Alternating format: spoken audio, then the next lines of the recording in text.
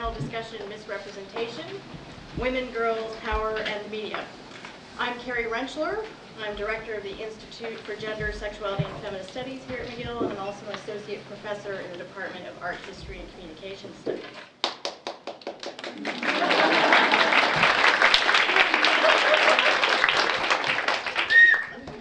And here's the stars. For those of you who don't know, the Institute was formed in 2009. And we are an academic unit in the Faculty of Arts that catalyzes, supports, and disseminates interdisciplinary research and teaching in gender, sexual diversity, and feminist studies. We also house the teaching programs in women's studies and sexual diversity studies, and organize talks, symposia, and cool events like this one tonight.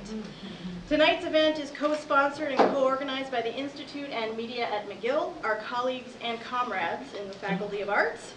We're delighted to be working together to address our shared interests and concerns about the differential systems of gendered, race, class, and sex representation in the media and the strategies at hand to address them.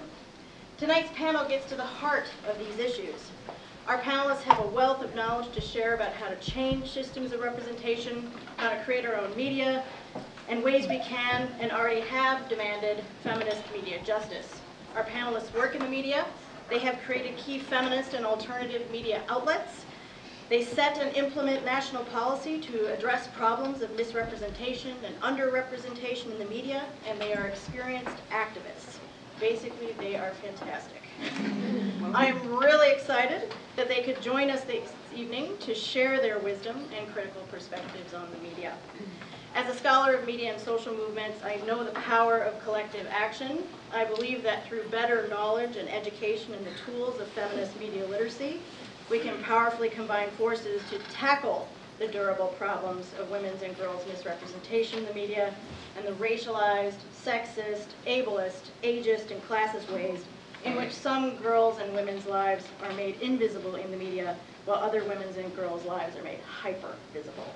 Our public conversation tonight is meant to stimulate a discussion that we can hope can continue long after this evening, and we at the Institute look forward to being part of that larger dialogue. Tonight's event capstones a day-long series of free screenings we've offered of the 2011 film Misrepresentation by filmmaker Jennifer Siebel Newsom.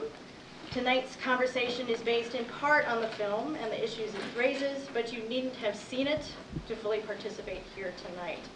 Our goal in organizing this event was to use the film to open up a conversation, and we believe that it's the conversations we have on the issues and the strategies we develop to address them that matters the most. I encourage those of you who are not able to attend one of the debut screenings today to stay tuned for other screenings of the film that will be happening on campus and around Montreal. I've talked to several student groups who have plans of showing it this term as well, I think with their Vagina Monologues, and I've also heard from Cinema Politica that they have some plans to do that as well. So keep your eyes out for more information on that if you're interested. I want to thank you, our great volunteers from today and this evening, our co-sponsors at Media at McGill, and our amazing panelists for joining us tonight. After the panel concludes, I hope you'll stick around for a reception that's going to be held just outside in the foyer. I want to turn it over to my colleague, Mark Berboy, who runs Media at McGill, and he will introduce our moderator for this evening. Thank you.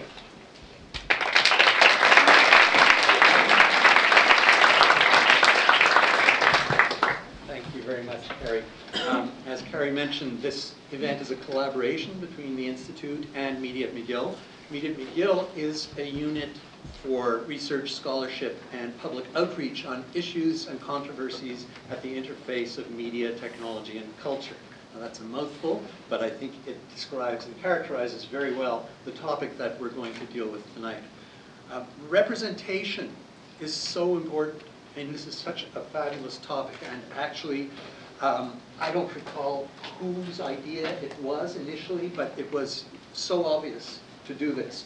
As soon as we thought of it. Representation is important in at least two senses. I mean, it's about portrayal, as we're going to hear about, and as you saw, those of you who had the opportunity to see the film. It's also about who is present in the making of media. And I think that is so important, and that's another aspect that often gets left aside in this discussion. I mean, who is there where and when decisions are being made about portrayal?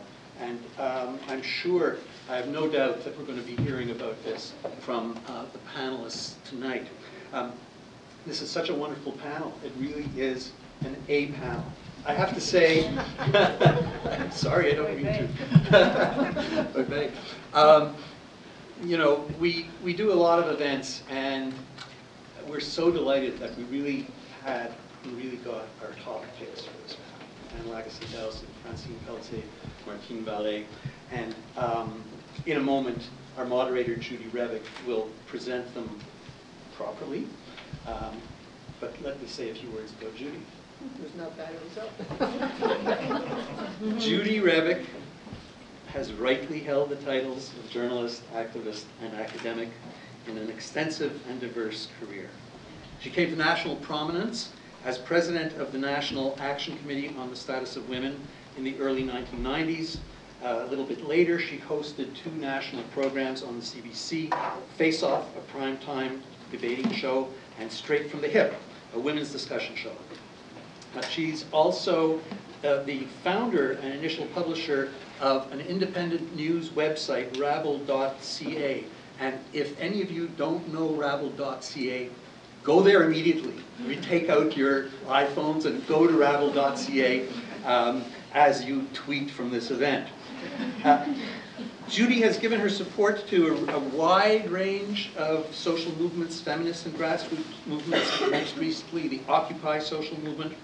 From 2002 to 2010, she held the Sam Gindin Chair in Social Justice and Democracy at Ryerson University, and she is currently the Eaken Fellow at the McGill Institute for the Study of Canada, where this semester she is lecturing on women's movements in Canada. And she is the author of several books, including Transforming Power from the Personal to the Political, and 10,000 Roses, The Making of a Feminist Revolution. She has a new ebook called Occupy This, which will be published by Penguin on March 15th, and she is currently working on a memoir of life in the 60s, which begins with her period as a student at McGill. Shall I say how long I've known you, Judy? Of course. I've known Judy for at least 45 years. I mean, we were together on the McGill Daily in the mid-1960s. Judy knows a lot. I've learned a lot from Judy. She knows a lot about media representation of women. She knows a lot about so many things. I just can't say enough about her, so maybe I'll just stop. Thanks. Thank you very much. Have a wonderful evening.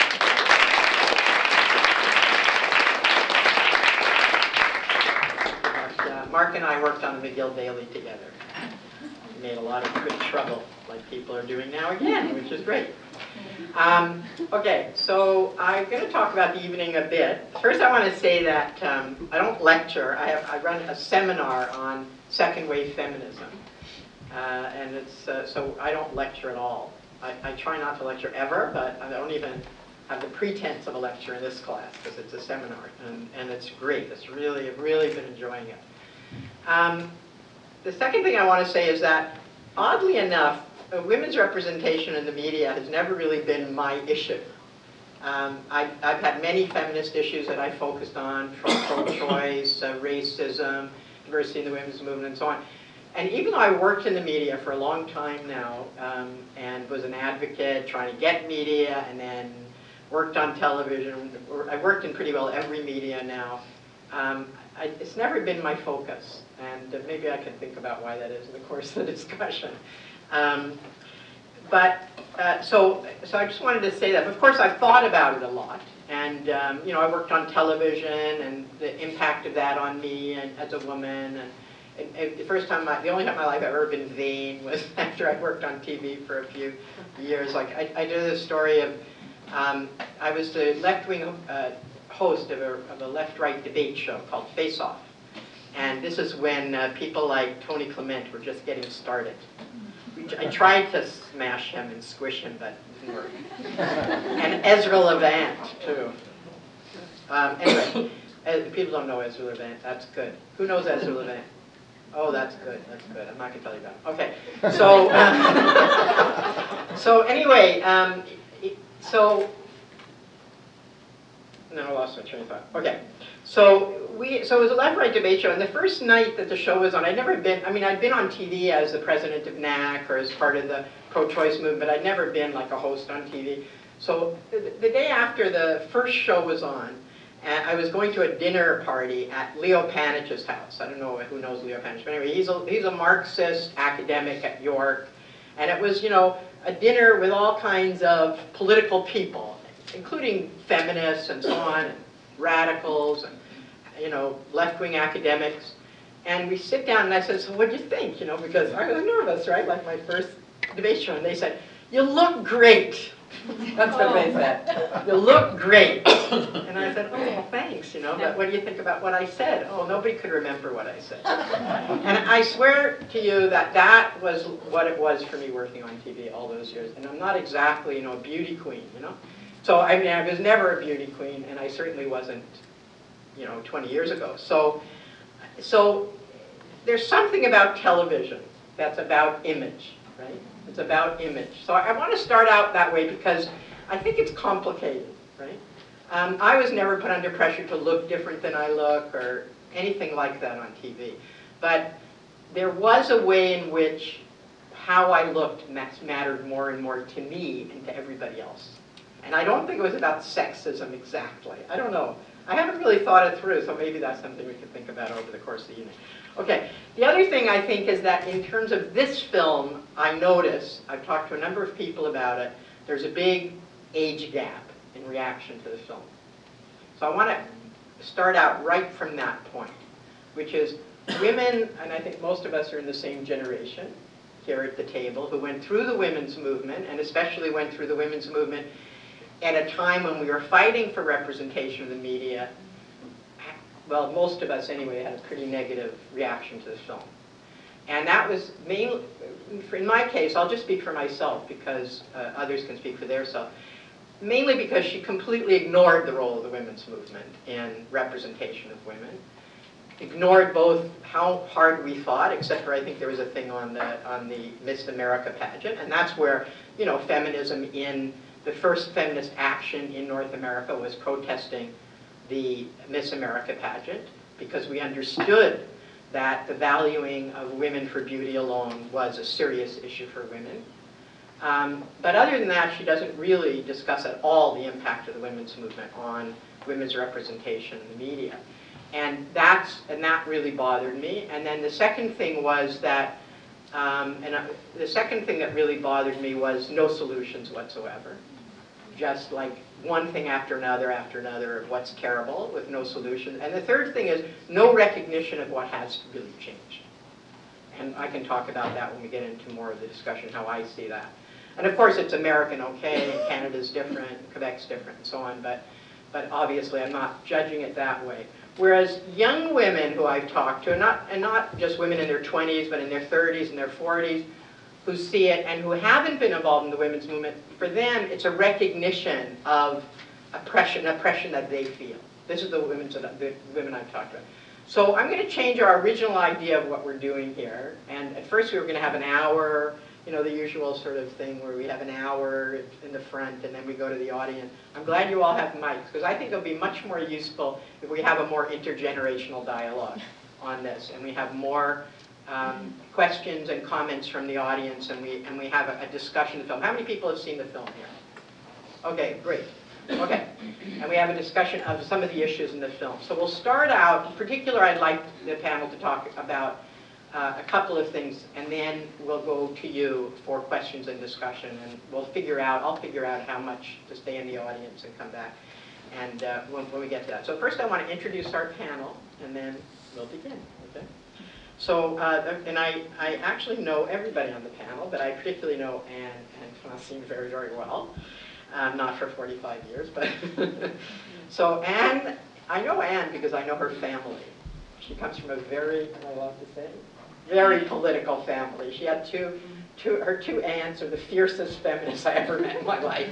My aunts, I should say my aunts did the work of ushering people into the Morgenthaler Clinic Yeah, when people were lobbing stuff at them and terrorizing right, them, yeah. for example. And they also founded the Canadian Hemophilia Society. Right. Joyce and Lois Joyce and Lois Bedot. Dowson. Dowson, yes, and then Bedot. Okay, so that's how I met Anne, was through her aunts. I was What? a kid. Yeah. So, but of course you all know Anne as an established figure in Montreal's media scene. She features a longtime host of CBC Radio Noon, and I think you had me on a guest a couple of times. And Home Run. She's also co-hosted the radio show Cross Country Checkup and As It Happens, and has produced both As It Happens and C'est la Vie. From 2009 to 2011, she hosted an afternoon talk show on CJAD in Montreal. She's perfectly bilingual and has been heralded as a hyphen between English and French Canada by La Presse. I don't know what that means, but okay. And has frequently guest starred in Francophone media, appearing as a juror on the Radio-Canada show Le Combat des Libres. In 2008, her career also transcended the scope of radio journalism into the political realm when she ran alongside new Democratic Party leader Jack Layton in that year's election. She doesn't have such good timing. In front of this time. Oh yeah, depends. Anne currently writes a weekly column for news and entertainment weekly website Our Community, entitled Bloke Nation. She's also the Director General of the Tolerance Foundation, a nonprofit organization founded in 1995 to campaign against bullying and prejudice among students in Canadian schools. So long for me. Francine Pelletier, I also know a long time, mostly because we both worked at the CBC in Toronto at the same time, right? That's where we met, yeah. And also, I think we talked during the aftermath of the Polytechnique Montreal massacre, yes. So Francine's career also spans a very broad range, co-founding and acting as editor of the feminist monthly magazine La Vie en Rose, which was absolutely critical to the women's movement in Quebec from 1980 to 1987, to social and political commentary in a weekly column in Montreal's largest French daily, again La Presse, from 88 to 92, as well as on Peter Zosky's morning side on CBC Radio from 88 to 91, CTV's Sunday Edition from 90 to 92, PBS The Editors from 90 to 92, and she spent 5 years from 1995 to 2000 as co-host of CBC's flagship current affairs program, The Fifth Estate. Since 2001, Francine has begun a new career as an independent documentary filmmaker and screenwriter. Her film credits include Public Enemy No. 1 on former Quebec Premier Jacques Parizeau, Sex, Truth, and Videotape, a 6-part documentary series on women and sex, and The Last of the Wild Jews on writer Mordecai Richler, and Gordon Shepherd on The Art of Dying Well on Montreal artist Gordon Shepherd. And our third panelist, as you see, what Mark said is true, that the experience in the media on this panel is incredible. And our third panelist is Martine Vallée, who represents the CRTC, which is the presence and the activity of the CRTC is one of the reasons why Canadian experience, women in the media, is different than the American experience. And Martine is part of the reason for that. She's Director of Social and Consumer Policy at the CRTC, Canadian Radio, Television, and Telecommunication Commission. She's responsible for the development of policy and regulation for a wide array of social and consumer issues in broadcasting and telecommunications. They include accessibility of persons with disabilities to broadcasting and telecommunication, industry self-regulation in broadcasting and telecommunication, industry codes on programming standards, the reflection and representation of ethnocultural diversity and people with disability in broadcasting, the portrayal of violence on television and advertising to children, and alcohol advertising. That's a lot to be responsible for. Please welcome our panelists.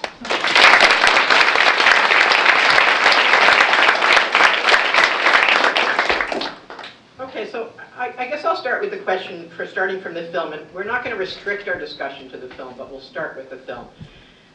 The film suggests that the sexist representation of women is worse than it used to be. So my first question, maybe we'll just start with Anne and go across, is do you think that's true? I have 2 young kids, 8 and 11, and I do find that the representation of women in the mass culture, for example, the films they watch, the programs they watch, is quite upsetting, and I'm constantly talking to them about it. So on the one hand, I'd say that there is real reason for concern, and we saw it clearly documented in the film, you know, scantily clad women. Like, I brought with me a copy of the latest Vanity Fair. It's a joke.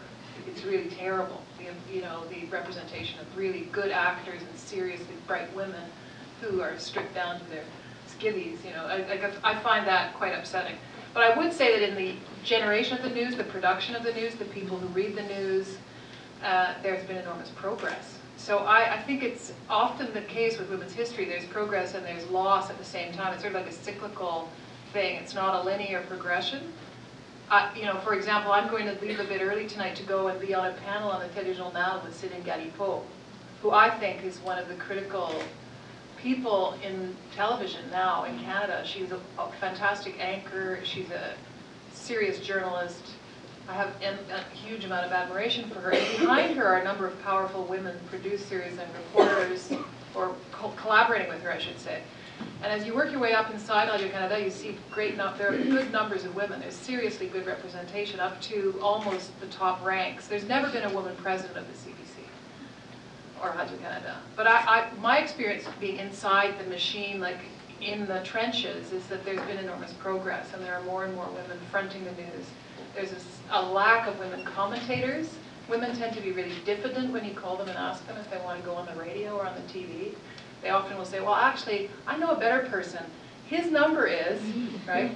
So there's still a problem as far as that goes. But I would say at the same time as we're seeing women sexualized and hypersexualized, we're seeing progress in terms of the generation and the actual making of the news, and especially of programs, television and radio, especially radio.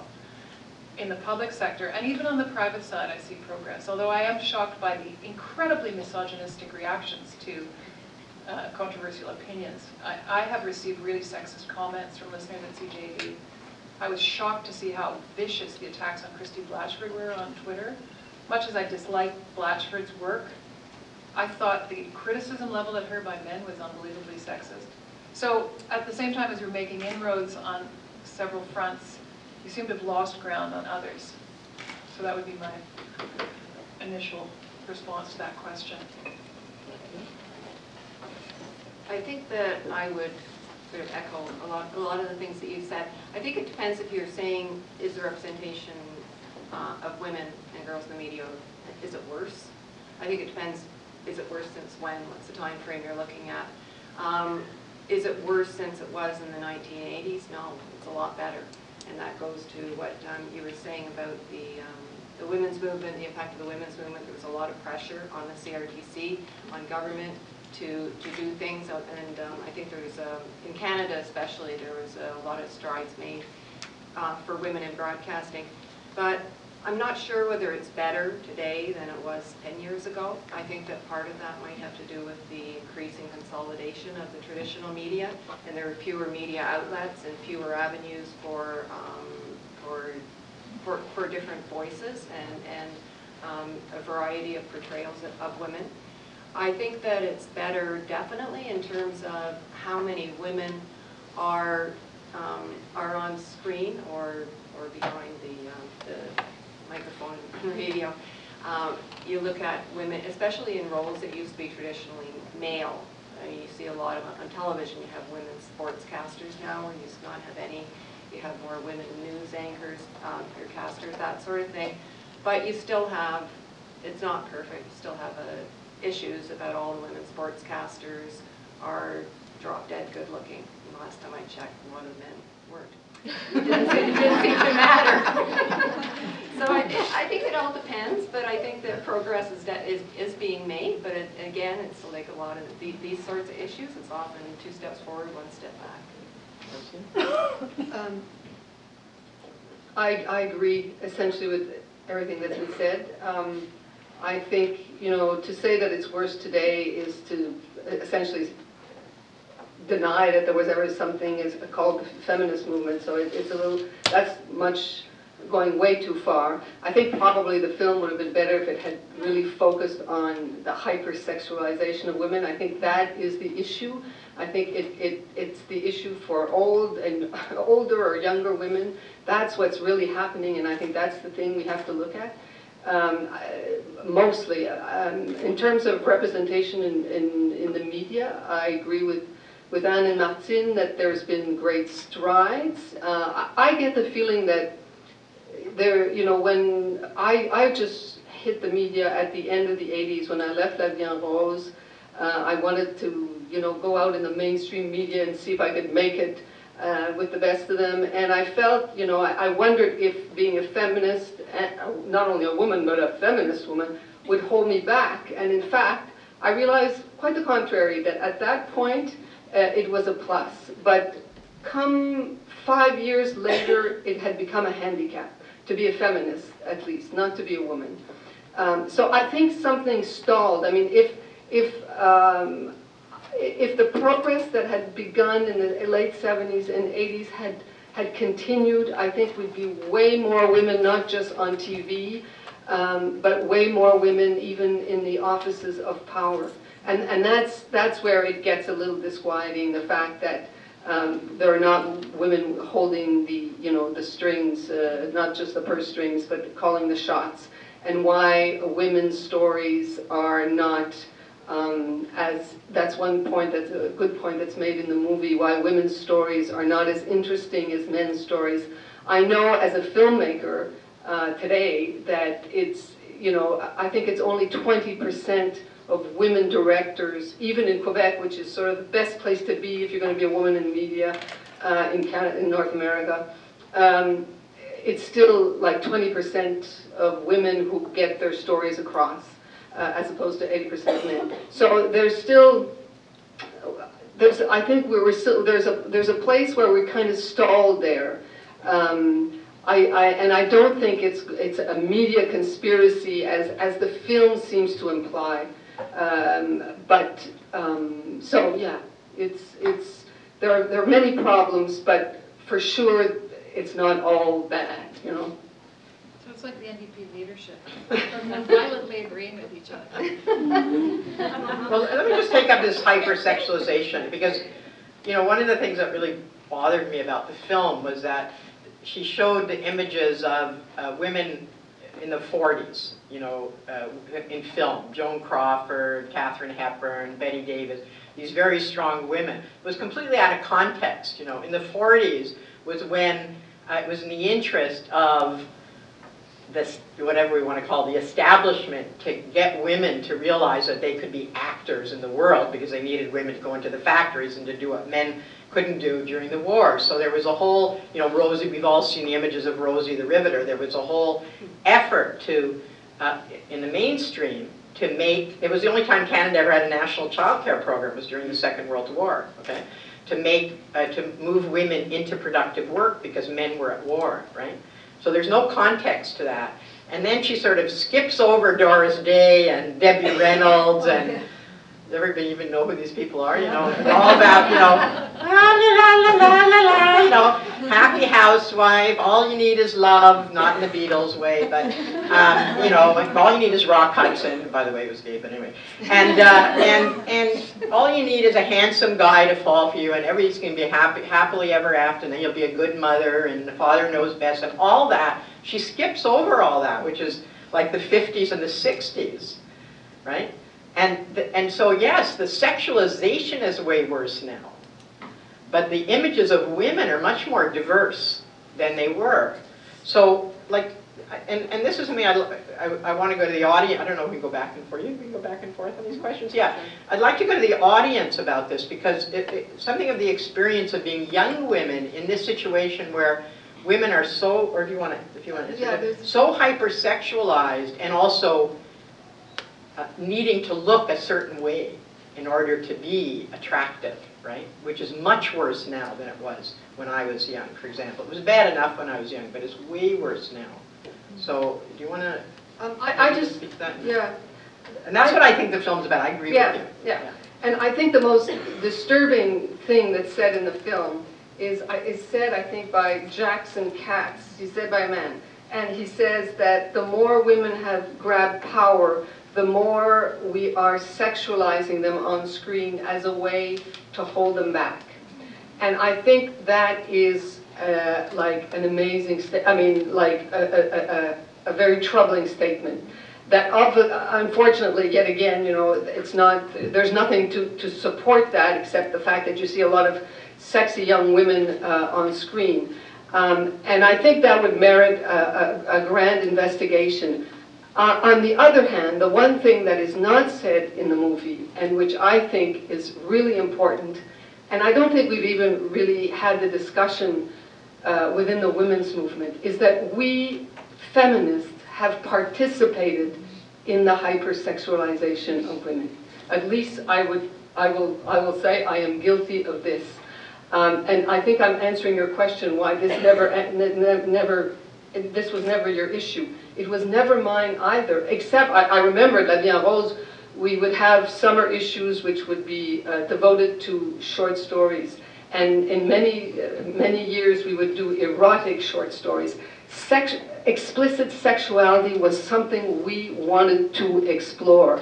And we forget that our bodies ourselves is the first mantra of feminism. And that meant being proud of bringing back, you know, getting your, se réapproprier son corps and saying, this is mine. It's not yours, it's mine. And I can show it to you if I want, but you don't touch it. And I think, and because I did this sex series in 2004, specifically because I was, you know, kind of amazed and troubled all at once by this imagery that keeps coming of women like more and more scantily clad and saying, what is that? Is that feminism? Is that sort of liberation? You know, as opposed to the other dominant image of the time was women in burqas. So it's, you know, it's really the two dominant images of our times, being completely clad or completely naked. And on the naked side, it seems to say, you know, yeah, you know, we can do whatever we want. We fought for this, we can do it.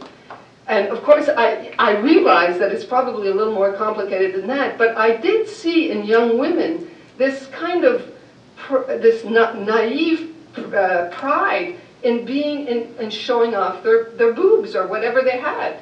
They really thought this was cool. You know, it was, they got Madonna's message, you know, like big time. And what they didn't realize is that society has not evolved enough for this not to have a price attached to it. We interviewed men on the whole idea of women's hypersexualization, and for men, these women were slutty. For them, they were being strong and proud. So I think there's a part of this that is definitely not just the media. It's part of what young women want, naively thinking that this is a power that they can have as well as everything else. And where I think we're all in trouble is that the more they bring us these images of women scantily clad, we're all sort of like buckling under the weight, because obviously the body goes, you know, at one point. And so what are you left with? So I think we have to acknowledge the part that comes with the times, you know, and that it is not all just macho stuff. And the other thing, too, is the other thing that, yeah, I'll wrap up with this. The other sentence that really got to me in the film was, again, a man saying, women terrify us. What he doesn't say is women's bodies terrify us. Women's minds don't terrify us. Women's bodies terrify us, which is why it's a double-edged sword. It is not just objectification. I've always hated that word. There is a part of using a woman's body which is powerful. And then there comes a point when it is a power that will play against you. And that is what is not clear anymore in women's or people's heads. You know, which part is good and which part is bad. It's all mixed up.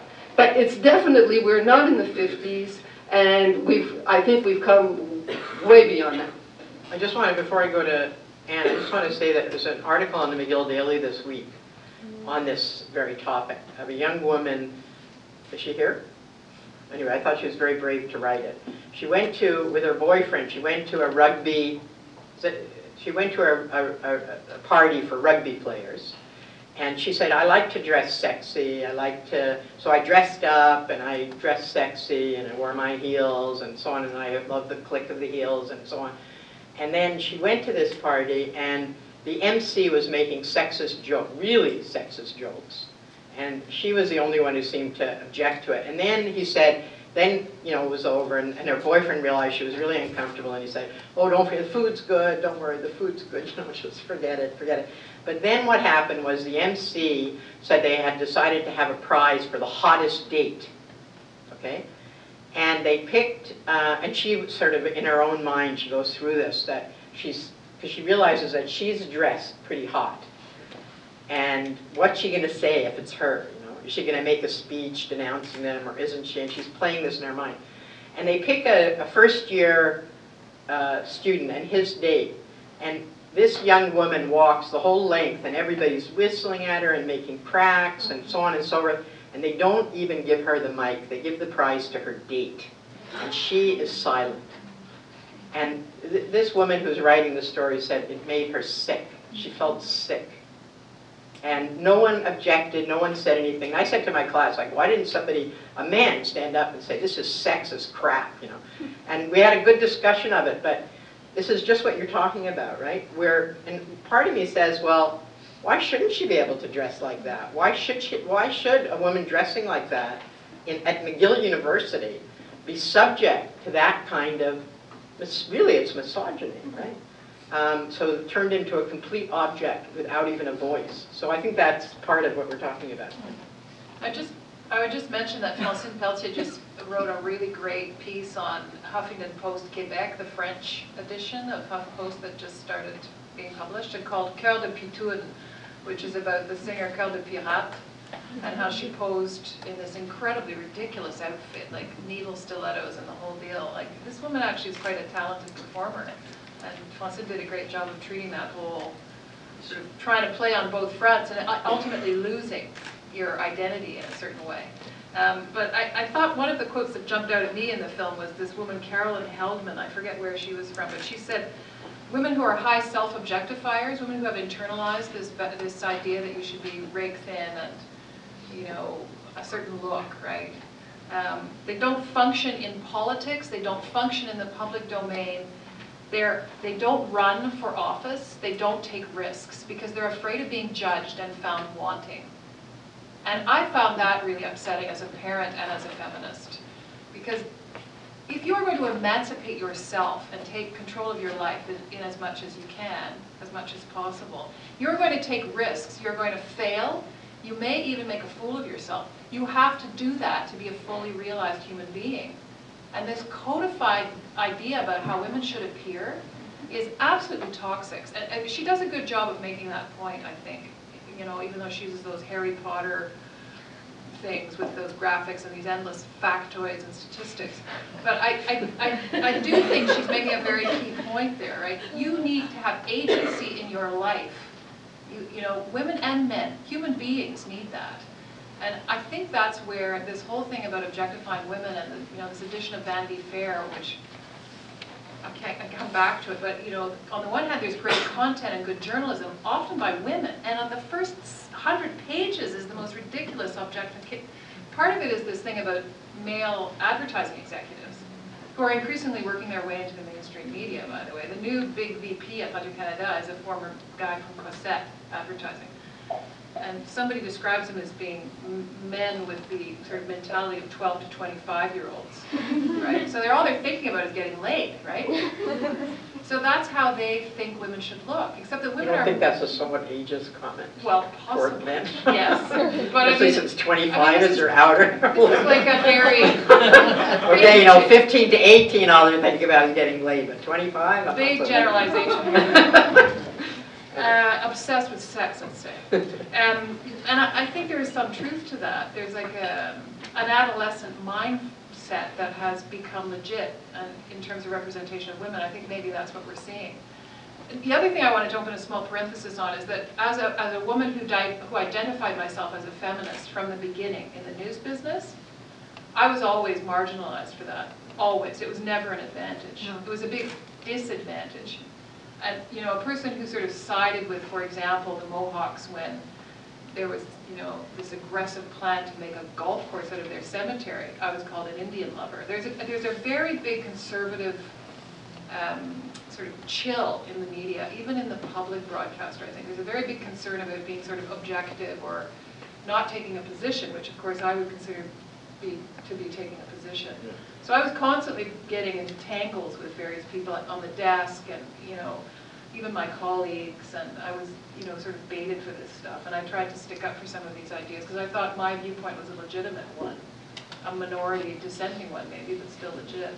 And I had endless hassles as a result of that, and often taking a feminist position in the wake of the Polytechnic on the anniversaries, when I would argue that it should be covered, and that got me into a certain amount of trouble and conflict with some of the men on the desk. I think that's less the case now, interestingly. But part of that is because people are not consuming the media in the same way, and that's something the CRTC is up against. People are consuming television on their computers, they're not reading newspapers in the same way. There's a rise of the punditry and a decline in journalism. Let's get to that later. Okay? But that sex stuff, the feminism stuff and the sex stuff, I really found very upsetting. And I thought she did a good job in the film. I would say that that was one of the strong elements of the film. I want to go to Martine because one of the, I think, weaknesses of the film is there's nothing about, well, what can we do about this? Right? There were a few suggestions, right? Websites and stuff, but Not really. Nothing social. So I guess what I wanted to ask Martine to talk about is the CRTC did a lot about this in the 80s and 90s under the pressure from the feminist movement. So maybe you could talk about that a bit. I don't know if people are aware of it. To know what we did do in the 80s in particular, I guess the early 90s, to improve the representation of women and how the CRTC as a policy body dealt with that. Sure. I think that anybody here who's either lived through that time or has studied gender portrayal in the media probably knows some of this. But and we keep referring to the feminist movement, which of course put pressure on government policy. The government turned to, well, the CRTC also responds as a regulatory body to public pressure. But in addition to the public pressure from the public, the government also asked the commission at that time to look into the representation of women in broadcasting and to see what could be done to improve the representation. So, and this is one of the things, I guess, that sort of, even though, I mean, the film was focused on the States, which is the environment is very different than Canada with respect to regulation of the media. But in Canada, there was a lot of activity that took place with respect to the regulator and finding ways to improve the representation of women. Throughout the 1980s, the CRTC and the major broadcasters became very involved in the issue. It was all sort of overseen by the Commission. The Commission had a task force and a few rounds of public hearings across Canada looking into the issue. The CBC, the Canadian Association of Broadcasters, who was the lobby group for the private broadcasters in Canada, and what was then the Canadian Advertising Foundation, which is now Advertising Standards Canada, they all made a lot of commitments to what they were going to do in the area of increasing representation of women in the media.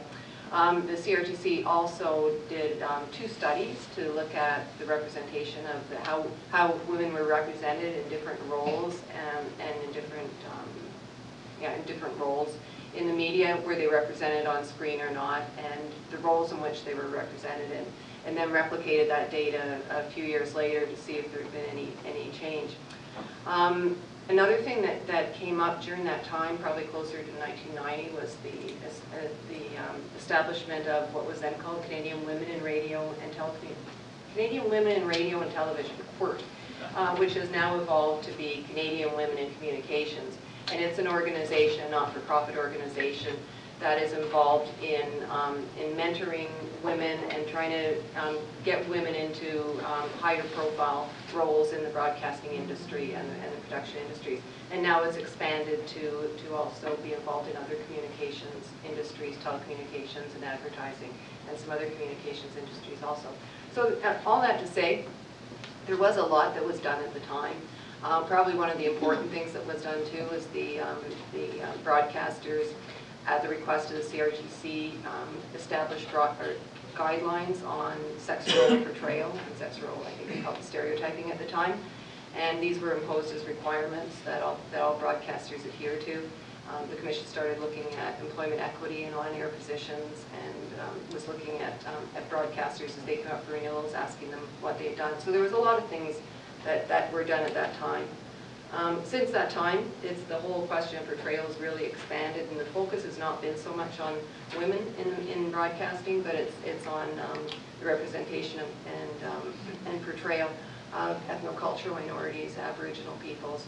And a few years later, we started looking at the representation of people with disabilities in the media, in the broadcast media, recognizing that there are other groups that are identified under the Charter that are also receiving problematic representation in the media. So that's really where the focus is now. So that, anyway, that gives you a bit of a snapshot of the evolution. Okay, so we've got a few issues that we've talked about: hypersexualization, what's changed, what hasn't changed, what the film speaks to you about, and how important is the issue. So, anybody got any questions or comments you want to make? And we'll go back to the panel. Yeah. Yeah, you have to press the button. And aussi, nous sommes capables de répondre en français. Si vous voulez poser des questions en français, c'est bon. There was a film several years back that was very powerful for me, and it was Not a Love Story, which was talking about if you want, well, I don't know who's seen it, but a very powerful film that was able to go a little more profound in, and what I saw today was like sound bites, a whole series, one after the other, of sound bites, and sort of a profound analysis was missing in there. But there was one thing that I would make a parallel with a film that's come out recently about birth, and it's called The Business of Being Born, which was made by a person in the media, and it got tons and tons of attention, and partly it's because it's people who are in the media themselves who are beginning, she's like in the infancy.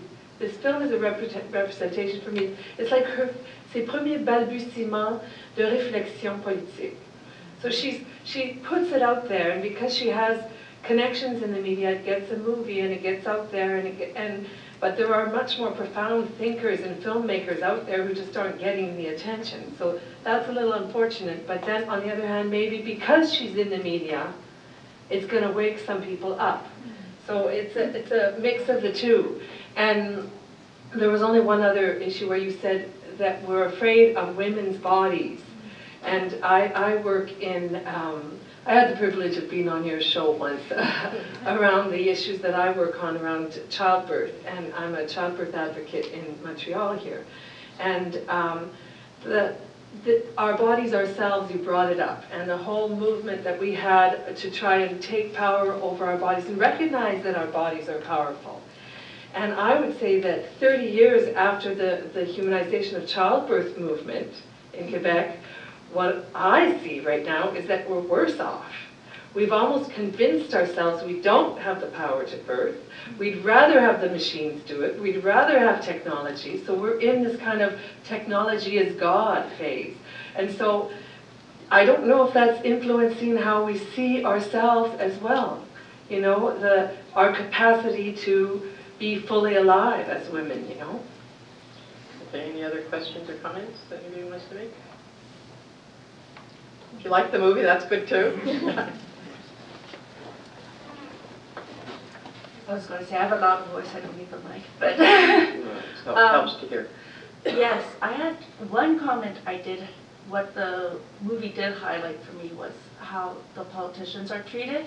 And I don't know if we get as much the same treatment here, but I find that has affected me. I do watch a lot of American media, so even though I am Canadian, I listen to a lot of American media and watch the pundits and see how they treat these politicians, and it does not encourage women to become politicians or to go into the public face become a public person because, as you said, the first thing they ask you is how you look, and they don't really talk of, it's all about, is she wearing Michelle Obama right now, they talk about she bought her dress at Walmart, she bought her dress here, how did she do her hair, what did she do this, and that's what we hear about her all the time. You forget that she went to law school, that is, she's done a lot of things in her own regard, and so there is an issue that she does bring up about how the first thing a woman, when they look at a woman, is their bodies before anything, above anything else. Yeah. And not when it comes to a male politician, their body is not the first thing that comes up, right? Yeah. So when it's a woman, it is her body first and foremost, and then the next. And that has so many repercussions as a woman. Like one of the repercussions has to do with sexuality. And when you're very young and you're trying to deal with this, you think that once you've let yourself, I don't know, a male person kiss you or touch you, then maybe they own your body and then they can go, to the next step. You don't really know, okay, like we were taught, yes, we have the right to say no, but there's still that confusing gray sexual area that happens, Okay. Right.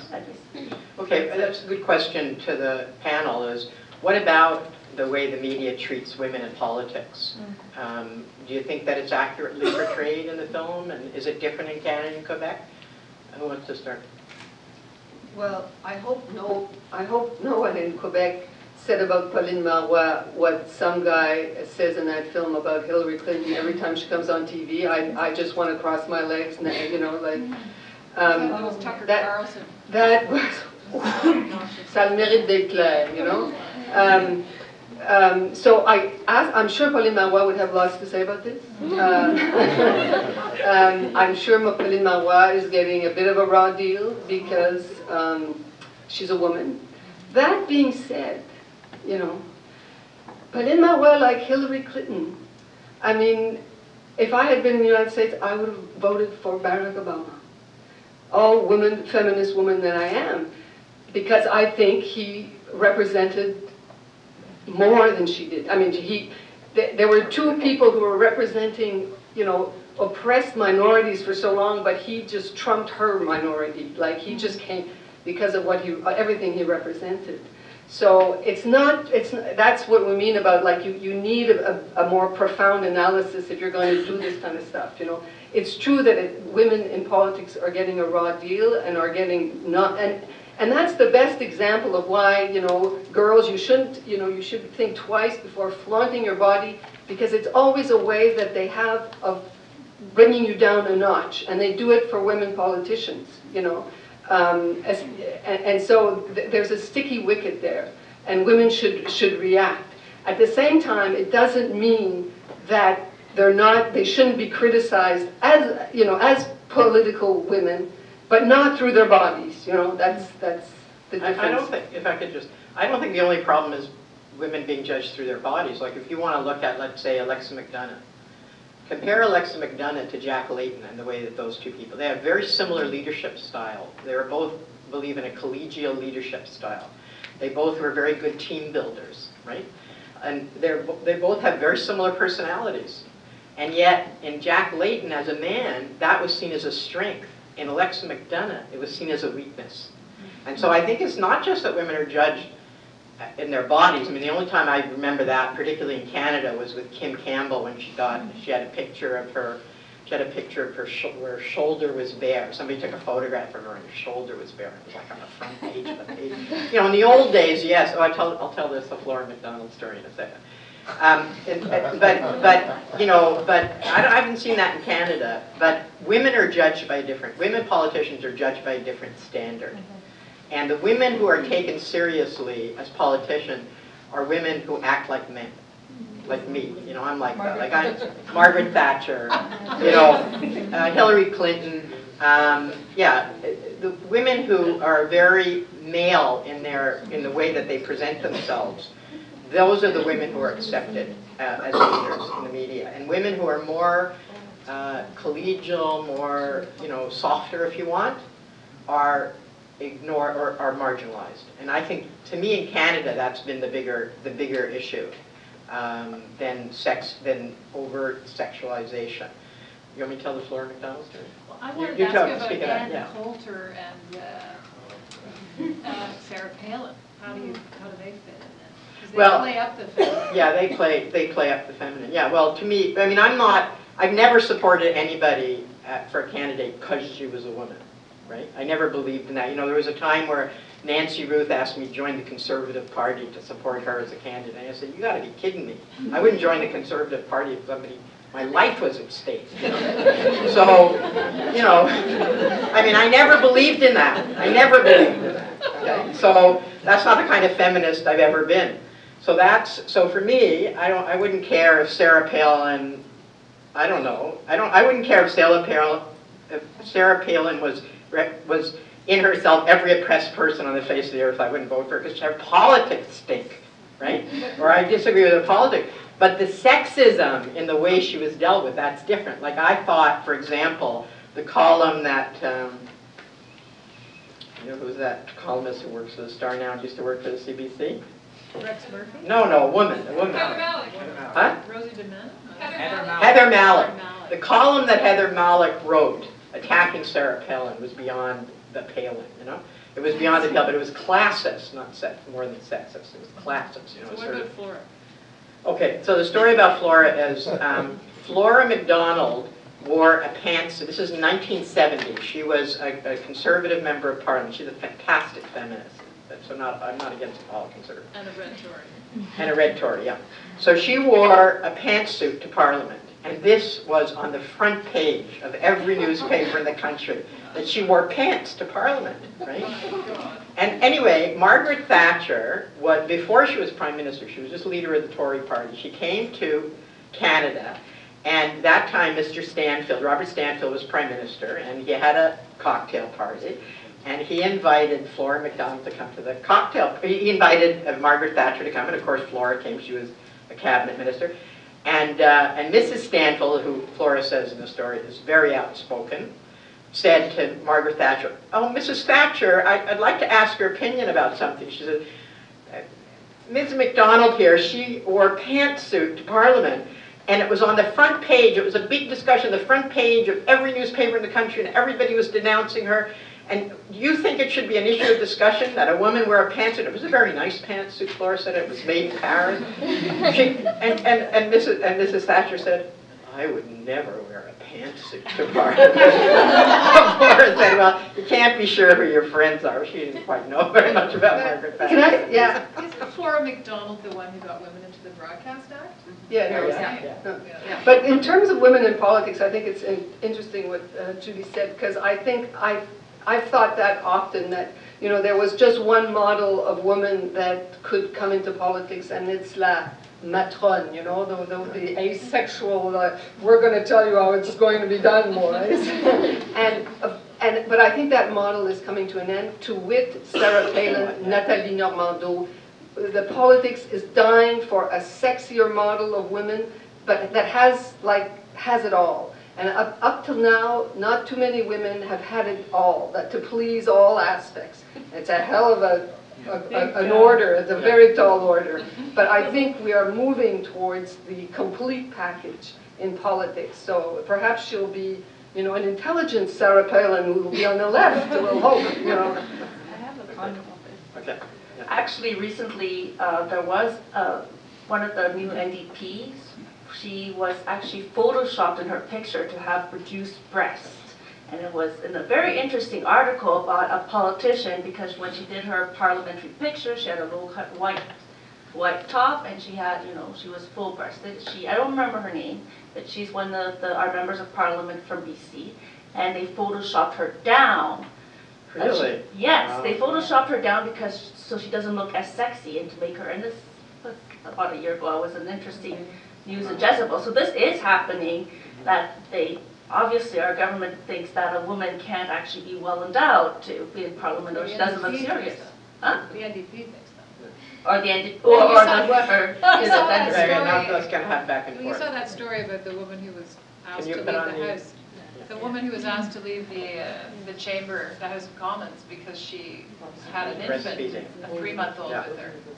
Yeah. So clearly, Sheila Cobbs did this a number of years ago, and it was a big deal, over 20 years ago. Yeah. And it's still a big deal if you're a woman who has a baby and you bring a silent 3-month-old into the house, you get asked to leave. But Second. women politicians have told me here that, you know, once you were elected, you forget have any kind of sexual attraction. You know, it was something you bargained. You either take the power with the men and you leave that power at home. It was either or. But I think that is changing, and that's really interesting. Okay, anything else? Yeah. Okay. About Sarah Palin, sorry, thank you. Sarah Palin, I think she played it a little. A little? I think she's quite aware that she used her sexuality and her femininity to gain. For her, that was more important, to gain power. I don't think Canadians have the same problem. Hopefully not. I don't think we do yet. In terms of the film, it was a simplistic message to a certain extent, but it's you need to simplify the message if you want to get it to a wider audience. And she cannot go deep into analysis, because that will be more for people who are more academically inclined or more into the field. I'd like this film to be seen by my sister who has a daughter, and like to see, for my niece to see it when she's a little bit older. She's only 9 now. You know, for them to become aware of the objectification that society can impose. The other thing is, to agree with Francine about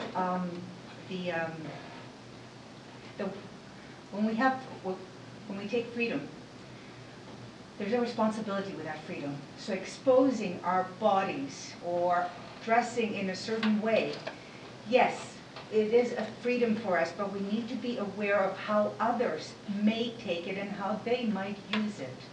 Okay, but this point that you're raising and Francine raised, it raises for me the slut walk. You know, and young women are saying, no, you're wrong about that, right? Yes. Young women are saying, no, we should be able to dress however we want and not Pay a price. and not pay a price for that. So you had your hand up? Yeah. I just want to make a comment about the movie. What Francine said, I do agree that there is like kind of a pitting against the hypersexualized and then the woman who wants to be sex positive. But I feel like the movie didn't really touch on a lot of the issues of sex positivity and how that can be used to better or like to educate young women, because it is right, slut walk, it was a very prominent kind of activist thing that was very recent, and I think it's very useful for people to find a middle ground between the two, because of course, yes, we want to be able to control our bodies and not be judged for what we wear, but at the same time, I feel like most of the discussions about this middle ground are staying within the feminist movement and not being exposed or like proliferated towards the popular culture. It's either one or the other in the media, in my opinion. I think there's a couple of points that I think are important to make about the film.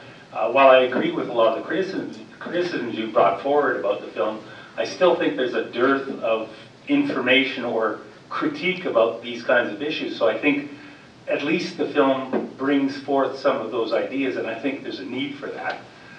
So in that sense, I think it's positive. The other, and you know, when we look at films like those of Michael Moore, which have many big holes in them, but yet they've still brought a lot of those issues to the fore. And I think that's been brought a positive good to society. The other thing I took a little umbrage with was when you said that there isn't much in the way of action. It doesn't seem as much, and especially I'll join you in the generational sense, in that I'm more exposed to a lot of political action where a lot of feet hit the ground sort of thing. But I think the generation that she's appealing to here are a generation of texters and whatnot. And I think they did provide a few avenues for people to reach out and to garner more information, but also to spread the word using a lot of these media technologies. And I think also we have to look at some of the current movements that have been happening take, for example, the Occupy movement, which itself was initiated by that kind of outreach through the electronic media. And I look at organizations like Avaz, who've had a tremendous impact around the world, and the whole movement in the Middle East, from actions that maybe for our generation we wouldn't have seen them as being so profound, but they can be. So in that sense, I think there is, although it's not yet borne out, I think there's a potential for some action to come from that. Anybody? Yeah. Is there, did I miss somebody over there? No? Okay. Okay, I come to you after. Hi. First of all, I actually like the movie. Okay. However, I think the movie, there's something about an underlying message about moving beyond sexual difference. First, what it promotes? It promotes women becoming politicians, scholars, public figures, but become like affirming themselves as human beings, as like in a like genderless fashion, as this like universal object of like politicians and public figures. And on the other hand, it's also trying to move beyond the difference in its critique, as the problem that we have right now is simply mass media. The problem we have right now is history, for example. Yet I think there's something like that they miss here, that there's something underlying all this thing, that at the end of the day, we have individual human beings who want to please, who have a life to live, want to please, want to attract, and that's being, want to affirm themselves in their sexual identities. And I feel that point was missed in the movie, that at the end of the day, like for example, me, I want to be a man, and I want to affirm my sexuality, and I want to be attractive at the end of the day. And that's being missed in the whole story. Like, so it's what it is to be a woman, what it is to be a man. And I think there should be more talk about that in the, yeah. There's somebody in here. Yeah. Yes, I just wanted to add or build on what something you said, Francine. You talked about the possibility soon, or potentiality to become a political woman without necessarily having to act as a man or feel like you have to leave your sexuality behind. But I also think that this myth of the "you can do it all" myth is something that wasn't touched upon in the movie, but that I've encountered a lot in young women of my generation. That growing up with a feminist grandma, feminist mother, feminist aunt, I've been told, you know, you can do it all. You can get the job, have the family, you can be pretty, you can be athletic, you can be a great musician. But on a day-to-day basis, this is actually not possible in 10 hours a day. So it's a good thing to know that you can potentially do it all, but it's also very paralyzing to realize that you can't accomplish all of that in one day or in a lifetime potentially. Yeah, I just wanted to follow up on what the man at the front said about this film reaching a lot of people. I mean, I think we could critique the film, ad nauseum. It's a very easy film to critique, but if you go into any mainstream video store and go to the documentary section, I'm just scanning the shelves in my mind now. I can't think of a single big mainstream film that takes on the issue of women in the media or women in general in documentaries like the Michael Moore movies and so on. So I think, it is, I don't know what the panelists think, but I think, you can talk about it as a film or you can talk about it in terms of its impact. And I don't know if you want to address that, what you think about impact. I mean, you work in the media, how do you evaluate impact? Well, I would just... Okay, can I take a couple? Okay, you want to answer? To react to that, yeah. Okay. I think what I've seen on the social media about this film is interesting. It's all over Facebook. It's tweeted all over the place. It's a big subject of conversation. It seems like the timing of it is extremely good. Like, people are thinking, wait a minute, it's a bit like your discussion about second wave feminism. It's a discussion that needs to be had, and this film is a catalyst for it. And so I think you're right. It's playing a very useful role. Okay. There's somebody back there? Yeah. You had your hand up? Yeah. I guess what I found, well, two things. About what's been discussed in the last few minutes, like, I think this is like an activist and feminist discussion that's obviously gone on for a long time. Like, well, if it's getting out to a lot of people, then it's inherently useful, and perhaps that's true. But I also am, like, I question what the overarching message of the movie is, because it seems like a lot of it is based in, like, that, like, the big goal for women as this big identity category should be attempting to access like big institutions like mainstream politics or the boards of certain international companies that themselves have been oppressive, or like PepsiCo, for example, has done, you know, isn't like a bastion of, I guess, like what many of us would consider anti-oppressive politics. And so I'm not sure, like, that should be the main goal. I find a little bit problematic. I just wanted to mention, because we're talking about the impact, can you use the mic? It's probably my face broken. We're talking about impact a lot. I don't think anybody's mentioned that the target audience for this film was high schoolers. And I think that's important, because some of these issues of how she chose to edit the film, or how this group of women chose to edit the film, how the sound bites idea, you know, this could be very much related to the audience that she or the group of women are trying to target. You know, and as you mentioned, you know, it was very effective. I mean, it passed through the different trailers, because there were two different ones. There was a shorter one and a longer one. Were very, very popular on YouTube. They got enormous viewership. But if you look at the website, what they're trying to target is this specific audience. So how does that change how we understand the film as this tool for change? You know, audience, I think, is key in that relationship, in that discussion.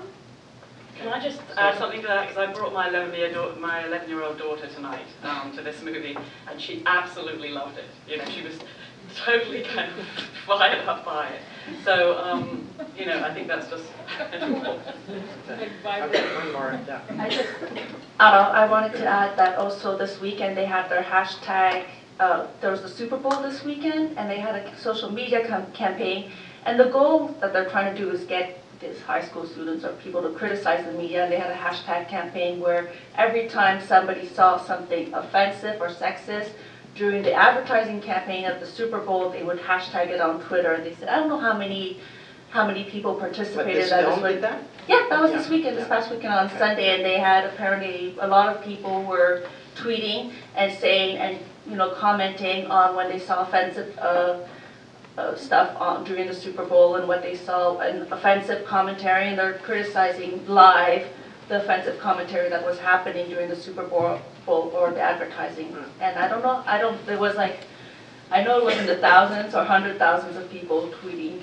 So let's go back to the panel on the impact. Francine, do you want to speak to that? Like, if it's directed for high school kids, is it, you know, it was on Oprah, right?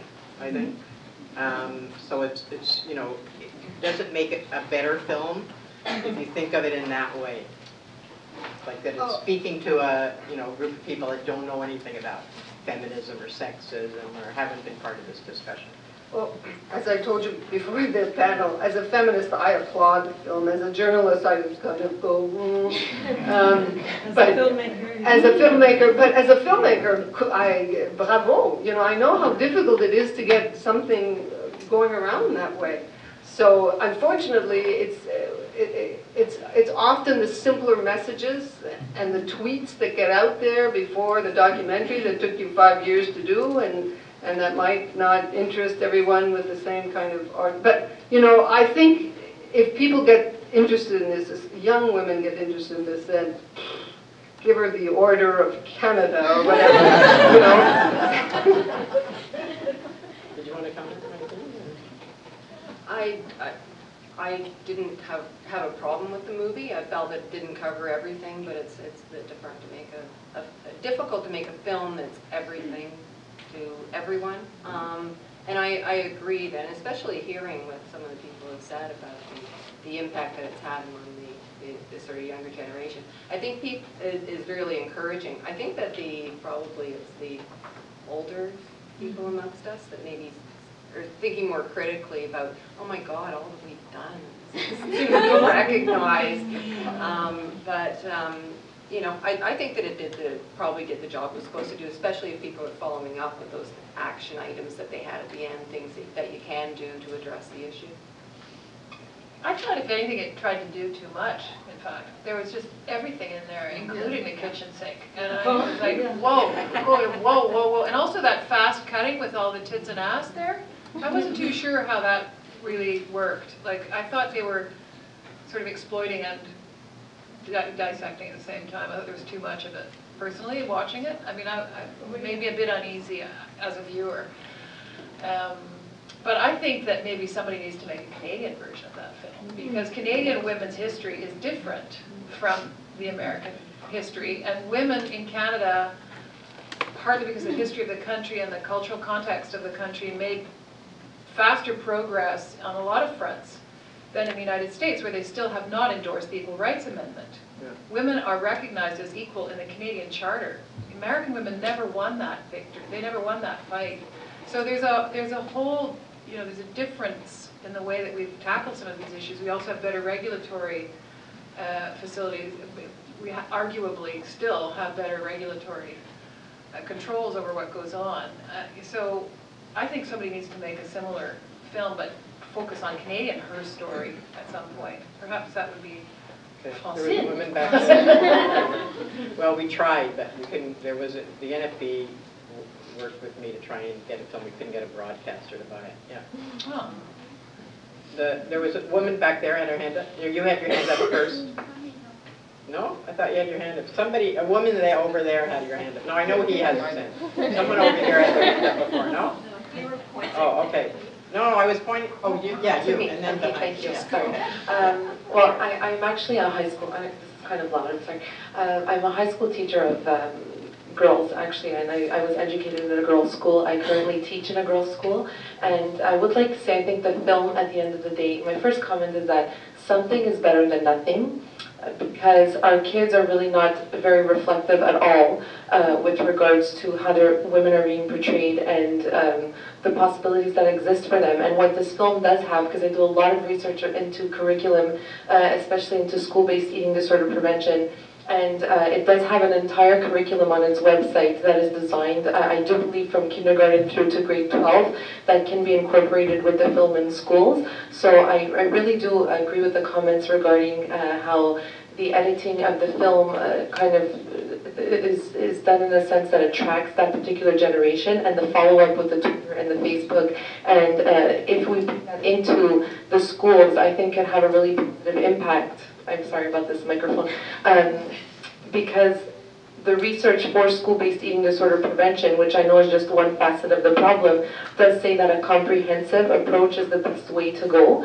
And so if we can show the students and the teenagers in general that, you know, what starts in the classroom has an impact on society and has an impact on you as an individual, as a means of empowerment, is a great starting point, number one.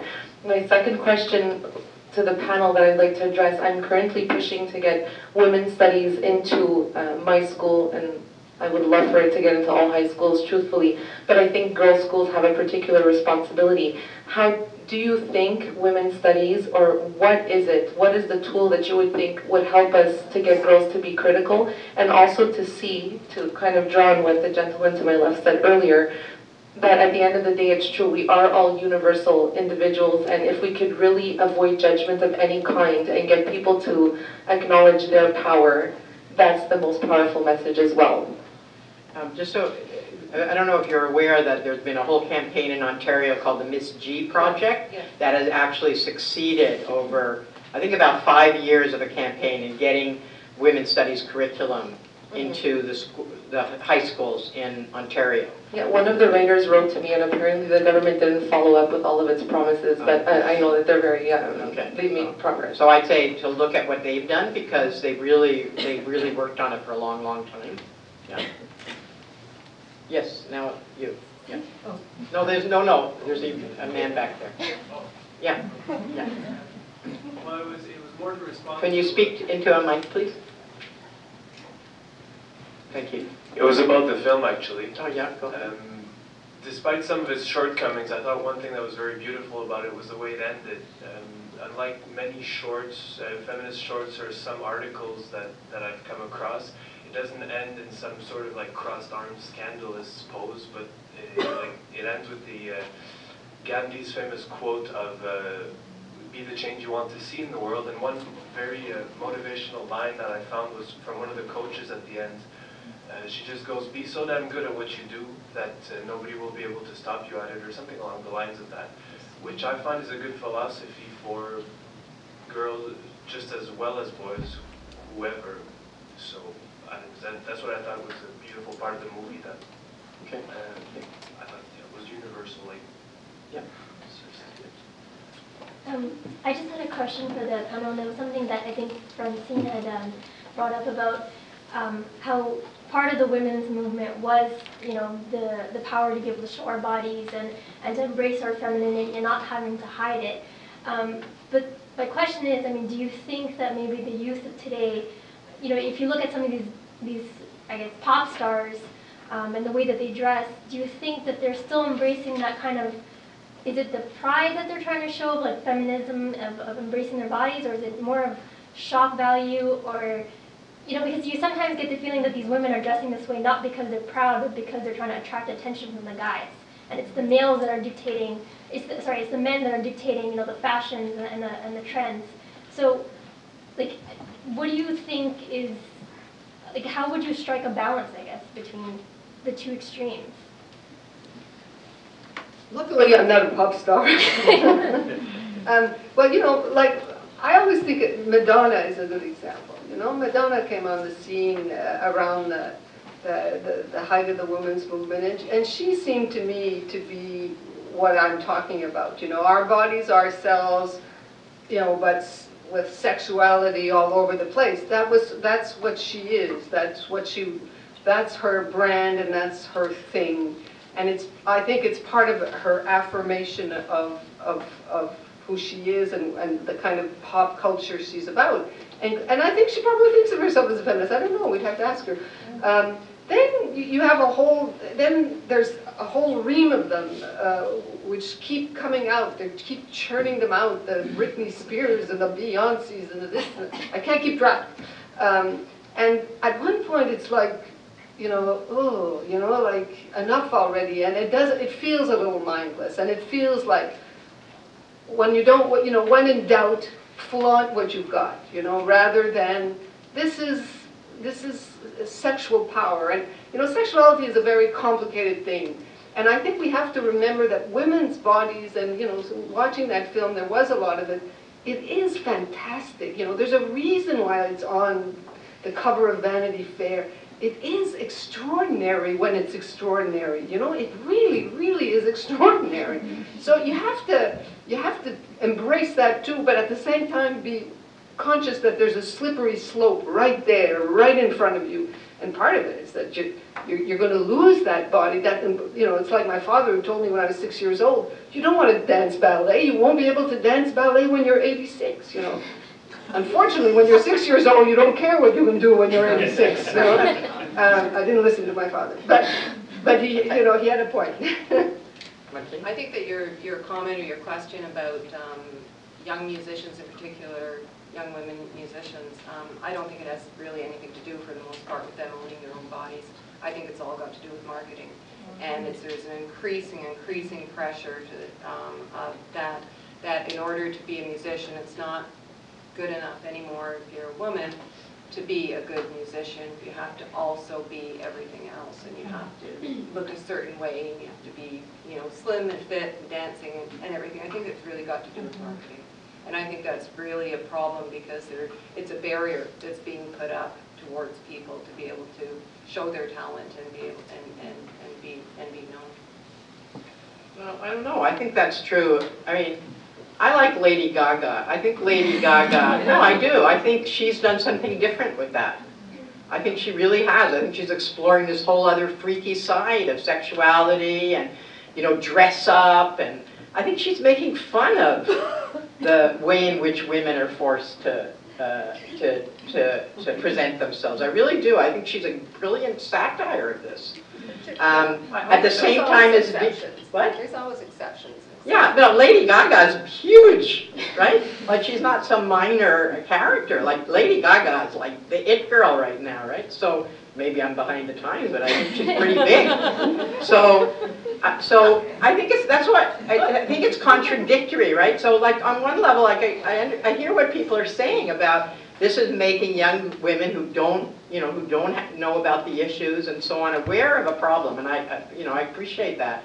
But on the other hand, I think it's much more contradictory than it's portrayed. Like, for example, television, you know, The Good Wife, which is on network television, has 3 strong women, one of whom is older and very attractive, not in a sort of young way, but in a way an older woman can be attractive. One of them sort of, you know, the star, and she's a strong, amazing character. And the other one, the only one who uses sexuality, is a lesbian, right? And she uses it to manipulate men. Well, maybe you don't like that, but I mean, it's unusual. So, and this is a popular show. It's in prime time. It's on network TV. You know, this is a breakthrough to me. Or Damages, which is about an older woman lawyer. And that's my concern, right? Like, you know, I don't want the film to be for me. There's a film for me, it's called Pink Ribbon. It's about the corporatization of the breast cancer campaign. It's a very important film that I really highly recommend. But it's like, I think it's more contradictory, so that's why I'm saying Lady Gaga, to me, I think is way more feminist than Madonna ever was. And so, like, I think it's more contradictory than the way it's being portrayed, right? I think it really is. And then, well, we'll talk about social media. Did you want to? I was just going to say I agree that it's marketing and it's advertising driven. I mean, there are fewer viewers, fewer platforms. It's harder to make money. There are fewer owners of media outlets, so they use women. It's easy, right? And it's cheap, presumably, as well. Just market your stuff on the back of a woman or a sexy woman. So I agree with that. I think that's a big part of the problem. To the question about women's studies, that's something I actually know a little bit about because I was the first research assistant at the University of Ottawa where they're trying to get a joint women's studies chair between Carleton and Ottawa U, and it was a hell of a fight. I mean, basically the women in the various faculties just said, well, to hell with that, we're just going to call it women's studies. And you can take a class in sociology, take a class in history, you can take a class in religious studies. They created a women's studies program. Basically, sort of just arbitrarily, just took it upon themselves. And over time, just because they kept showing up, the faculty started to say, oh, well, these women are signing up for these classes, this looks interesting. So you just have to not give up on it. You just have to keep going up, just keep on doing it, and call it women's studies, and eventually, you know, the door will open. That was what I watched the women at the University of Ottawa and Carleton do. And now there's like a chair, and when I was that chairperson, it's a big draw now. People go and study that stuff at that school. And I thought it was very touching what you said about the answer not being necessarily to try and be it all. One person cannot be it all, right? The cute, athletic, smart, successful parent, you know. But we can be it all together as a group. Like, that's where the solidarity aspect comes in, and that's where the feet hitting the ground aspect comes. You know, it is quite possible that we may end up going on demonstrations again, fighting for choice. It may be happening sooner than later, right? We're seeing this trial balloon going up in Ottawa. You know, when does life commence? Well, I don't know. Every little sperm is sacred, I guess. I don't know. Anyway, the point is the problem I found with the film is that there is a lack of this political analysis, which is that the women's movement was an act of solidarity. A bunch of women said, okay, that is enough now. It started with Betty Friedan and Gloria, it started with Mary Wollstonecraft, it started with at the dawn of time probably, but like, you know, that's what I think was missing from the film, really. That would be my main criticism. The rest of it is just window dressing. There wasn't a real sense of the collective possibility we have as a group to go and make change. That's what women have done historically, and other groups as well, and that's what's really required. So, but to do that, you need consciousness, so the film is useful for that. But you don't have to be, though. You can have friends who do that other stuff. Now we're getting quite a few people want to talk, so I'm going to get people who haven't spoken first before I take, if you've spoken before, I'll take you next, okay? Go ahead. Does this mic work? Yeah, but maybe you get a little closer to the mic. Get closer to it. Okay. Does that work? Yeah. Okay. I think it's actually really interesting to look at like sexuality within women, because I spent 3 months living in the West Bank in Palestine. And I mean, in the Middle East, there's a completely different conception of women's sexuality. It's not about what you wear; it's about how you want to be respected, how you want to interact with men. You know, covering up. People cover up because they want to be respected for their minds. You know, and so I spent 3 months living there. You know, and at first I really missed my mini skirts and I really missed my tank tops. And I didn't wear, you know, I wore sweaters almost the entire time. And when I came back, you know, one of the first things I did was I went out with my girlfriends and I went clubbing. You know, and I dressed up in my high heels, I dressed up in my really, really short, slinky dress. And then we get on the metro, and all the men are staring at me. And, you know, back in the day, you know, when I was in university, I used to be like, yeah, that's right. Yeah, like, I'm hot. Yeah, that's awesome. But this time it was different. This time, I felt ashamed. I was like, why am I masquerading myself for men's attention? Why am I dressing up like this? Why am I objectifying myself to get attention from men? And it hit me that when I went clubbing, this was this reification of the objectification of women. No longer was I being objectified, but I was objectifying myself. And I think it's really important. It's so important to look at sexuality. And I think the question was asked earlier. You know, why shouldn't women be able to wear, you know, whatever they want? But that's not the question. The question really is, you know, why are women being defined by the clothes they wear? Why are we still focusing on what women wear? I mean, a sexy man is not related to how much skin he shows. You know, if he's walking around with his junk hanging out, like, that's considered unacceptable. It's not considered sexy. But for women, you take off your shirt and suddenly that's sexy. You know, it's sexuality. I mean, I find we need to focus more. We need to examine what is sexy. We need to take a critical look at what actually makes women sexy, and find out how we can empower ourselves without you know, making sexy or empowerment about clothes.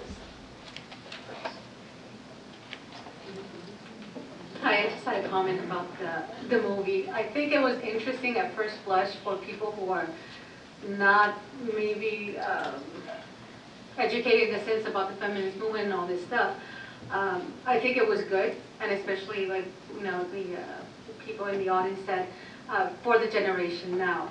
But also bringing the girls to watch, like lady here, she brought her daughter to watch the movie. I think we also have to bring our sons to watch this type of movie. I did bring my son too. I applaud you, because I have a 19-year-old boy who's first year in university.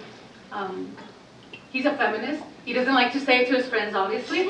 I'm a feminist, and I brought him up, you know, being aware of all these issues. I think that it's important to bring into this topic the young males, because the movie was talking about all these young advertisers that, you know, they're between 25, 35, whatever it was. So these young kids, 14, 15, 16, 19, like my son now, they may go into advertising. So we have to bring them into this and make them aware. This is what we're doing to women right now. So to make them aware and maybe understand that it's not right. This is not what life is all about.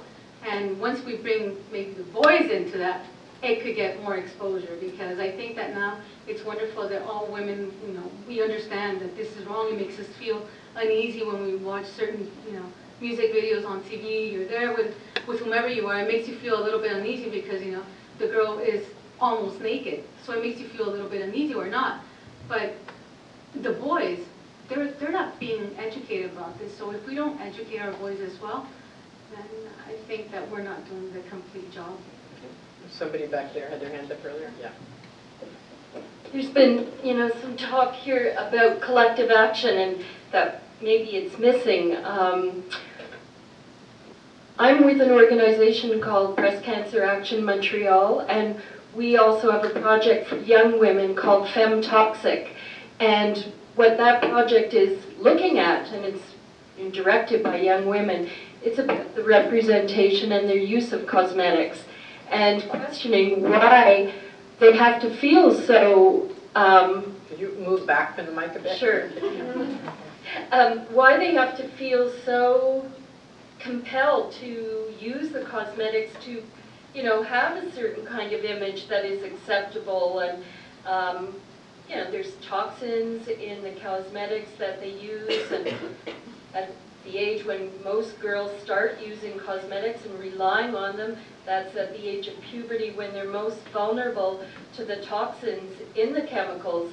And so it's an educational thing we do, and we have a screening of this film coming up on March 8th for International Women's Day. And the idea is to meet together and screen the film and then have a discussion like this after and talk about collective action and the strength in numbers and power and kind of figure out what is something we could do. Like what's one thing today that we could decide collectively that we would like to do. So if you'd like to come to that or if you want to tell your friends about it, it's on March 8th and it's at the D.B. Clark Cinema at Concordia.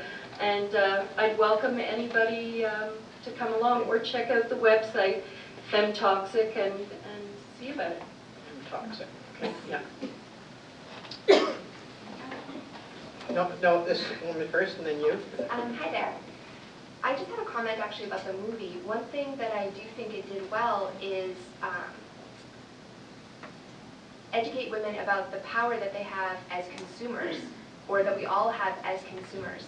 For marketing to work, we have to buy it. And that was actually the hashtag campaign recently, is hashtag not buying it. And it's been huge. It's been huge, and it seems to have had a huge impact, especially on companies like GoDaddy, which hosts websites. And there seems to be a lot of people who now have moved their website off of GoDaddy because of their advertising. So essentially speaking with your dollars, the power that you have as a consumer. And also from this movie, if you go on the website, there are a lot of different things that you can do. So I think it's kind of like the movie is something to get young women more interested into this topic. And they have a campaign for young women to upload YouTube videos, what type of women they want to see represented. So anyway, I just wanted to say that I think that's one thing that they did do well, is that we all have, the power of where we spend our dollar. We have that choice. And then there was, yeah. Hi, that's weird. True confessions, firstly, I didn't make it to see the movie today, so I apologize if my comment is at all redundant. No, that's okay. You don't. We said you didn't have to see the movie today. And I'll go see it at Femme Toxic. But I'm just curious about, we've spoken about the way women have been manipulated by men or by these like media corporations and such, but what I'm kind of interested in is how young girls are socialized to treat each other and how they're socialized to act in groups together. And I was wondering if you guys could comment on that at all, the kind of bullying that happens between young women and how they're taught to compete like that. And I'm not sure if the film brings that up at all either, but interesting. Just a second. Yeah. Okay. So do you want to speak on that? Yeah, it does a bit. It talks a little bit about sort of the so-called cat fight. The lack of solidarity between women, being a constant, like women constantly pitted against each other for male attention. On the question of bullying, though, that's something that I've actually come to work a little bit on with this foundation that I'm now involved in. It's called the Tolerance Foundation, but it goes into schools. And the three forms of bullying or exclusion that we're finding in the schools predominantly now are homophobia. It's a constant, right? Like, that is so gay, c'est donc ben fif. Like, you see this kind of, you hear this language all over the place. On the one hand, there's been huge progress for LGBT people, and yet this language thing is like a reflection of a big malaise, right? So the kids marginalize each other on that basis. The second most common form of bullying or intimidation we're finding in Quebec schools is Islamophobia of various kinds, like Taliban, Tamil, Muslim, Islam. It's all the same thing. It's a big messed up thing in kids' heads. They don't differentiate. So anybody who is from the Middle East, or they all get thrown in the same bag. And the third thing is appearance-related bullying and intimidation, and that's where the girls get nailed. Because what we're finding is the girls have, you see this in the film, they've internalized this model, and they punish each other for not conforming to it, and they punish themselves. They feel constantly inadequate and undermined by it. And that seems to be a real toxic soup for all kids, but especially the girls. And they judge each other. I like your hair. Oh, your hair looks funny, right? And that's common, I think, amongst teenagers anyway. Like, I remember somebody making a comment to me about a pair of shoes. I never wore those shoes again, right? Like, peer pressure is huge, but it's got that extra edge to it now, I think. And actually, the film doesn't do too bad a job of talking a bit about that. Okay. Yes, I have two things that you've mentioned that I want to comment on and you expand on. First was Ann Coulter. You just mentioned her name, but she's a pretty aggressive, successful woman that is a lawyer that probably could go into politics, which she doesn't want to do, but she wants to write a book a month and sell them and become very rich. But she's there. Anyways, the most important thing I want you to talk about is Polytechnique. Polytechnique, where 14 girls tragically got killed. I'm an engineer, and at the movie, I remember when they were making the movie, they were talking all about the fact that the girls were there, but they showed a picture of a girl who had died. She was obviously she was graduating. She had an iron ring on her finger. Now let me talk about that. She had what? An iron ring. It represents graduating here in Canada. And I want to let you know the progress women have made in regarding numbers. When I graduated from McGill 50 years ago, there was only one girl in our class. Her name was Myrna Gertzovitz. She graduated electrical engineering, and she married, the day after she graduated, she married a dentist. And we said, boy, is she ever successful. That's the way it was in the 60s. Now, last year I had the privilege of sponsoring one of the people at the iron ring ceremony, the same ceremony. It's the last 2.5 hours. It hasn't changed in years. And half the class, there was about 500 kids in there, engineers graduating, getting their iron ring. Half of them were girls. Really? It's incredible. Like, I mean, from going from one when I graduated, and I was on the stage watching this. Now, there's a memorial outside here on McCavish Street. It's to the women, there's 14 girls that died. It's so unkempt and poorly maintained. The concrete's broken. There's a tree growing behind that's bumping into the windows. You should see it's right across from the Union. Yeah. And I'm very disappointed that nobody's maintained that. In my project for my 50th anniversary, I'm the class agent, so every 5 years I organize a reunion for the engineers. My project is going to be, hopefully, get support from people that we're going to be putting up something very nice for the girls. And the engineer, I'd like to get approval of the engineering faculty, obviously. Maybe Francine could talk a bit about Polytechnique and the impact that it had, because you were involved in numerous ways. Do you want to? Well, that's a subject in itself. Talk about the kitchen sink. And, well, if you want to. Yeah, I've always thought that, that event signaled the end of victorious feminism, at least in Quebec. That as of that moment, it was okay to criticize, but not just criticize, tear up the feminist movement and, of course, women by extension. And as of that moment, or soon afterwards, not only did you have the backlash, the males, the backlash that became, Manifeste de Salaud and all kinds of stuff, but it became a little testier to be a feminist. And probably the reason I had the better time of it is because I was a commentator, so at first, it was okay to have a feminist point of view, but even as a commentator at one point, shortly after that, it was less and less okay. So I do think that even though this is one of our you know, I think it remains a kind of taboo in Quebec society. It's the kind of thing that it still makes us shudder, and we like to think it was an exception that doesn't say anything about us, but I do think it does say a lot about us. And you know, that it also said that we were naive to think that such a big upheaval, the women's movement, would not have some kind of backlash to it. Yeah. It was very different in English Canada. We had this discussion before. In English Canada, we've been having a backlash against feminism since the 80s. 1980s. And what happened after what we call it the Montreal Massacre in English Canada, so we have a different name, is the opposite. That suddenly the media became interested in violence against women, the issue of violence against women came to the forefront. There was much more government attention to violence against women, there was much more public attention. The issue of male violence in the family became central. That was part of the struggle that we waged. But it had in a way, it was the opposite effect of what it had in Quebec. And so it's a really interesting thing about how those things work. We don't have this long discussion. We were part of a seminar about it at UQAM last year.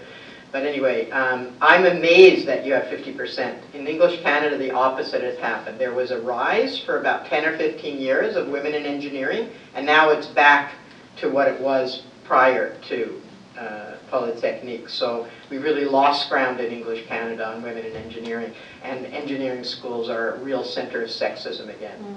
And if you even raise, like I had engineering students who were males in a couple of my classes, and they said if you even raise the question of representation of women, you get attacked in engineering schools. So here there's been progress, but in English Canada the progress that was made right after is gone back. So I'm going to take, we're running low on time, so I'm going to take one, or I'll take two more comments from the audience, and then we'll go back to the panel for summary. Oh, you want to? Oh, you've got to go. Do you want to say something before you go? Okay. Thank you.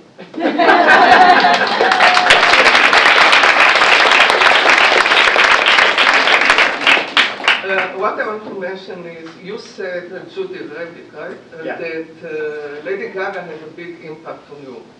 No, I didn't say. I just said I think she's great. She's great. Okay, Yeah. so she has an impact on you. Yeah. I just want to tell you, when I went to New York to visit my granddaughter, that she's not even 5 years old, she gave me a 1-hour performance of all the songs of Lady Gaga. She was dressed in a sexy way with high heels. Oh, Nowadays, the culture tends to treat young girls, even at this young age, as as small women. Yeah. So what's your opinion about all this? You know? Well, you know, I was saying to the panelists before that I went to get my 4-year-old niece a birthday present, great niece, a birthday present yesterday at a toy store, a big toy store.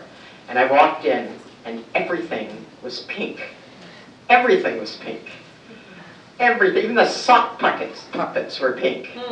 And I said, I want to buy a present for a 4-year-old girl. I don't want pink. and the saleswoman was terrorized to find me something that wasn't pink. And you know, it seems trivial, but it's not trivial. Right? But I like think the they gender, should have been included in the film. Yeah. The gendering of children now is, I think, way worse. Actually, that's one thing that's way worse than it ever was. You know, the way in which children are gendered, and in childcare, it used to be when we set up childcare centers in the 70s, it was all about getting rid of partly about getting rid of gender roles, and now it's the opposite.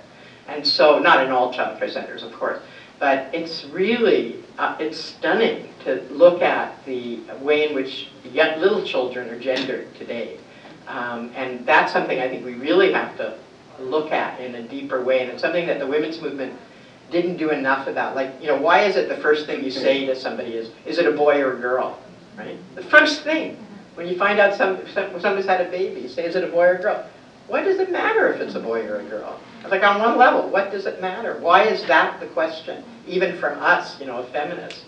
So I think it's something, because I have, I'm with little people again, you know, I'm really thinking about it. Yeah, and my niece, my great niece, I have to say, she's like a powerhouse. She's a leader in daycare, right? She's a leader in daycare. So the other parents say to my niece, can't you get her to stop wearing dresses?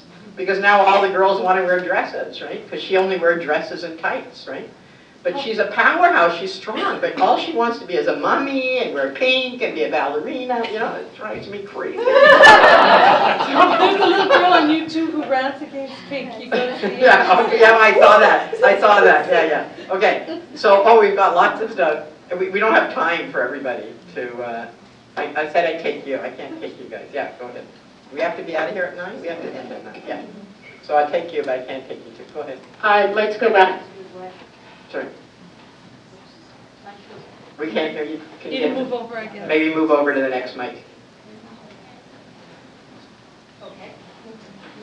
I'd like to go back to what Trish over there said about actually doing something. And by the way, you should know that Trish is the person who started Pink Ribbons, that film that you mentioned. She didn't take credit for it. Oh, yeah? She started that film. Congratulations. So, a great film. I would like to encourage every female athlete here, anyone who partakes in sports, who ever opens up any magazine that has to do with sports, to take note of how many times you see a female athlete who is at the top of her game, instead of the picture being of her in her athletic prowess, it is a picture of her in some sort of sexy pose with half her clothes on. And I know I'm ready for ski man. I'm ready for I'll just shout. You're too radical. I don't know what to do. That's it. You turned off your mic. You're too radical. I'll just shout. I, for instance, used to write for Ski Racing Canada magazine. And what drives me crazy is, for instance, at the same moment that Jennifer Heil became the greatest skier ever in the history of the sport, the magazine ran a contest of who would you like to see on the cover. And it included 3 males. Needless to say, Jennifer Heil wasn't included. So I said something to them like, if Jennifer Heil were a man, and she had become, and he was the greatest skier ever in the history of the sport, you wouldn't have this contest. And their response to me was, oh, but we gave Jennifer Heil a double-page spread inside. Now, of course, that double-page spread is only from her neck up. I think in the whole history of, like, every skier, whether it's this month with Ashley McCarver, who's the greatest female skier cross ever, you know, she's on a snowmobile with this, come get me look, right? She's not skiing, she's half naked, in the middle of the snow, by the way. Like, there are no pictures of women being athletes in this magazine. Okay.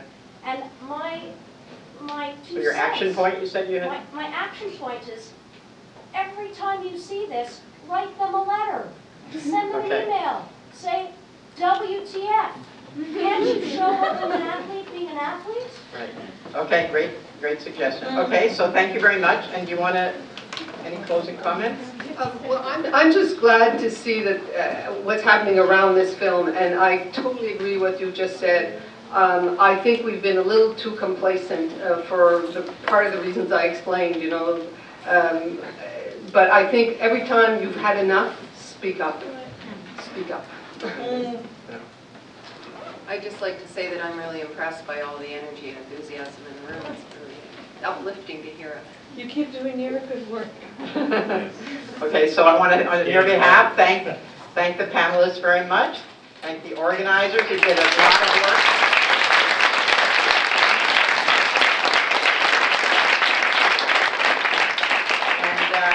And thank the, I'm going to say it all wrong, so media at McGill and the WIT, because they never call things like just ordinary, like media studies or communications or women's studies. What's the women's studies called here? I don't know. What's it called? Oh, yeah, whatever. Okay, thank you. And thank you all for a really great discussion. Please join us for the reception.